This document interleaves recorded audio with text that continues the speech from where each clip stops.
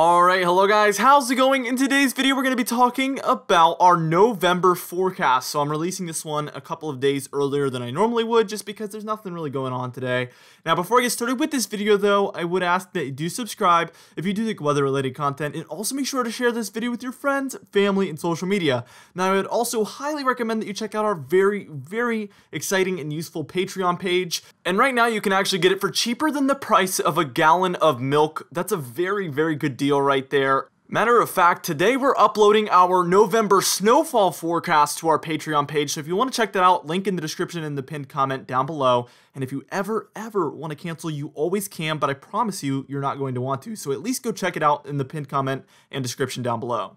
Now for today's comment of the day, I want to know, how do you think November is going to go in your area? So let me know what your area is and also how you think it's going to go, and I'll be picking one of those for tomorrow's video. So let's get right into this video, and first things first, we're taking a look at our precipitation forecast, and we're going to get right into where we think the above average precipitation is going to be, and that's for the Pacific Northwest and through the Rockies and the upper Midwest and portions of the Great Plains as well.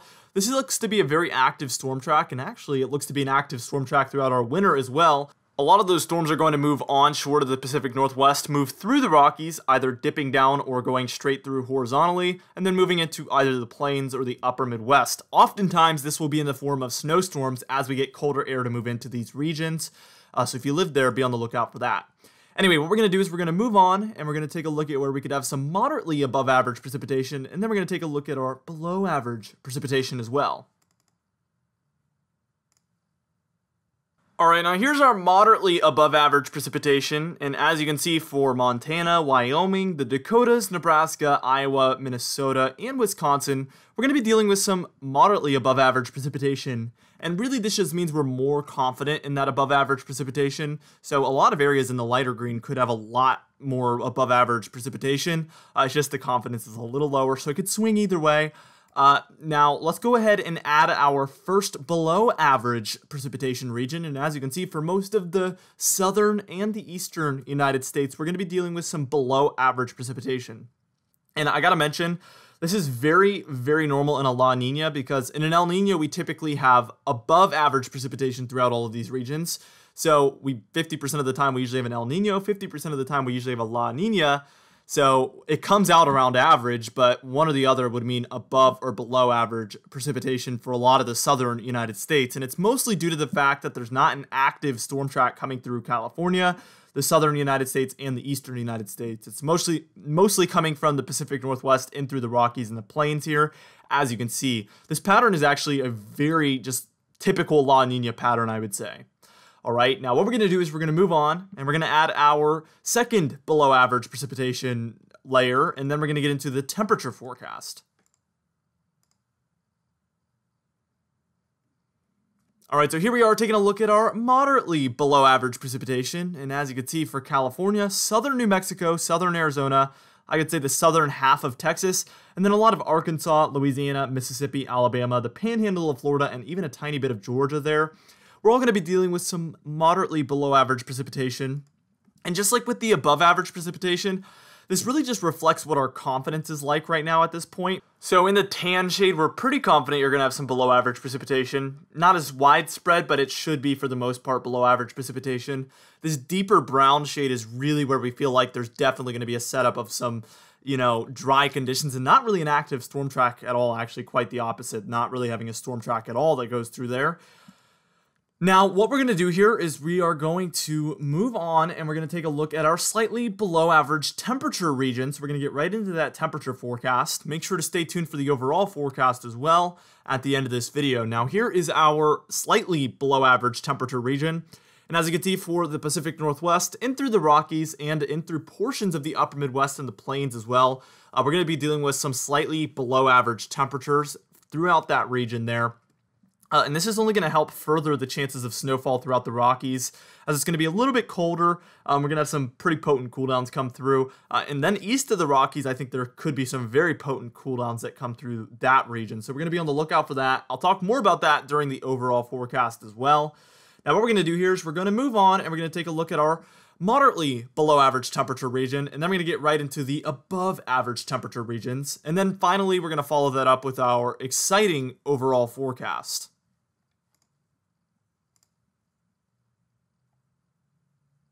All right, now here is our moderately below average temperature region. And again, this is where we're higher confidence in that below average temperature region.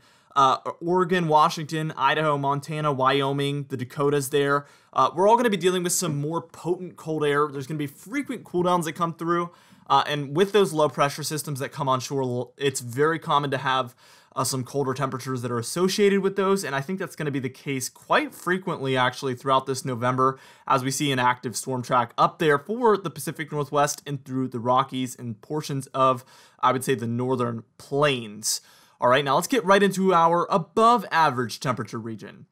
So for portions of the Southwest, the South Central United States, and then the East Coast, we're going to be dealing with some slightly above average temperatures here, and we're expecting a southeast ridge to really establish itself over the course of the month of November here.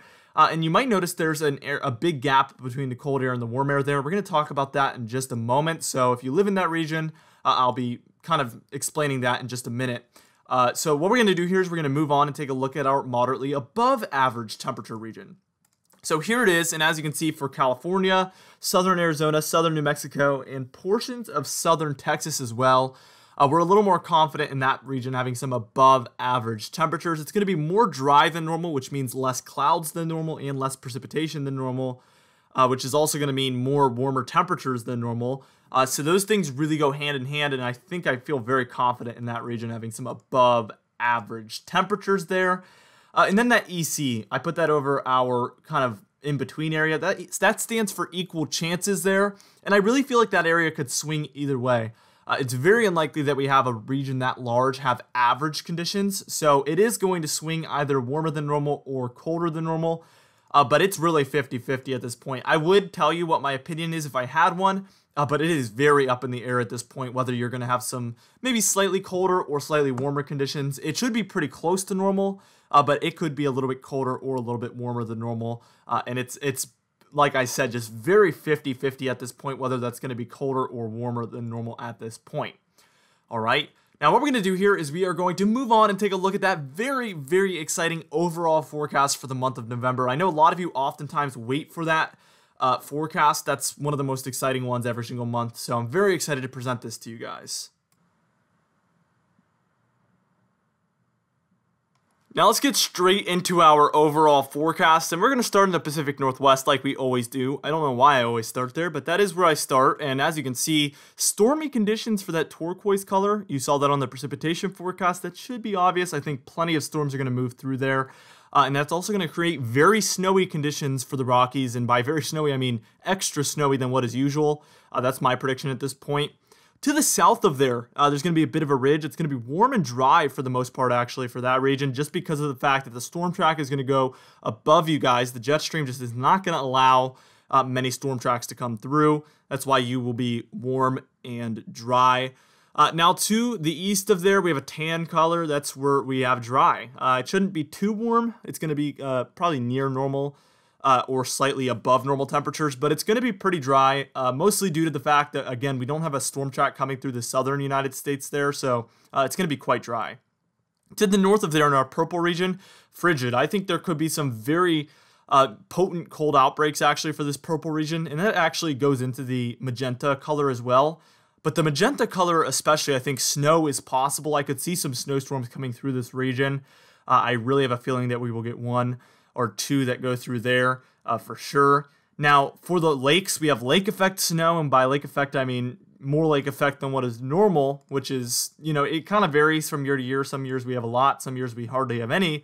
I do think we're about to start seeing some. Actually, in a couple of days for the beginning portion of November, we're already going to be seeing some lake effect for some of these regions, and it could be more after that, obviously.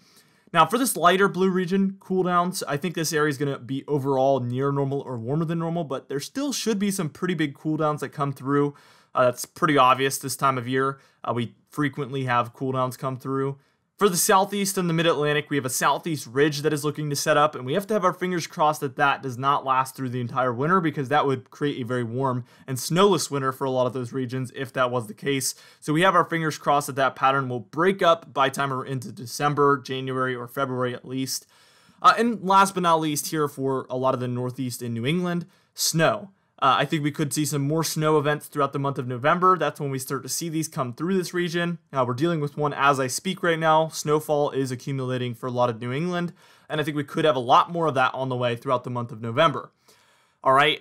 Anyway, guys, thank you so much for watching this video. Let's get right into the comment of the day. And I asked you guys, when do you think the Northeast will see their next snowstorm? And everything weather said, I think the Northeast and New England will see their next snowfall on November 15th.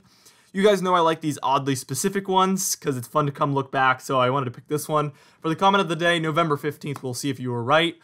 Anyway, for today's patron highlight of the day, I want to thank you all for supporting the channel, but especially our diamond patrons, Michael Codalessa, Madbirds, Rosemary Haynes, Alicia Davis, Catbite, Terry Curtis, It's Jay, Cindy Klein, Madbirds, I forgot if I said yours already or not, Kellen Manhart, Michael Buell, Mariah Vieira, and Mark J, alongside our platinum patrons Adam S, Donna Carnes, Alan Belemo, Dovie Nagel, James Wade, Larry LePan, and Cameron Marshall.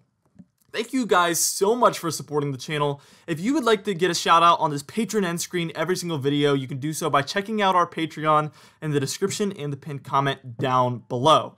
Anyway, guys, thank you so much for watching this video. Again, be sure to share it with your friends, family, and social media. I will see you guys in the next video.